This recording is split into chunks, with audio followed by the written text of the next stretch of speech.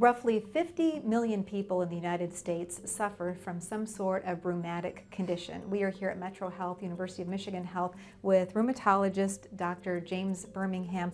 Exactly what is a rheumatic condition? So a rheumatic condition is a disease of the immune system or in the inflammatory system. Normally it's designed to help protect your body from things like infections or injury, but in rheumatic disease, the inflammation creates damage or disease. And what exactly creates that? Why does a person develop that?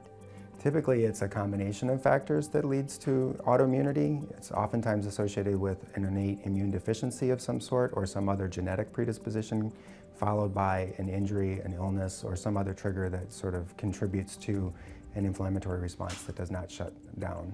Okay, so are we talking arthritis? What kinds of conditions are we talking about? So things like psoriatic arthritis, rheumatoid arthritis, ankylosing spondylitis, lupus, other autoimmune diseases that we will see as a response to abnormal inflammation. And so is this something that children would suffer from as well as adults? Indeed, we have children as young as 9 months who've been diagnosed with arthritis condition and some patients into their 90s as well.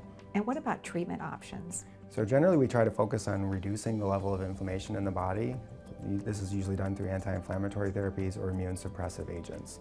And so how would a person know if they needed to seek the treatment of a specialist?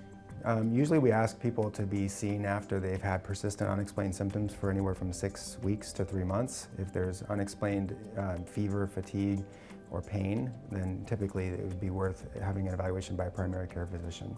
Thank you so much. We're here at Metro Health, University of Michigan Health.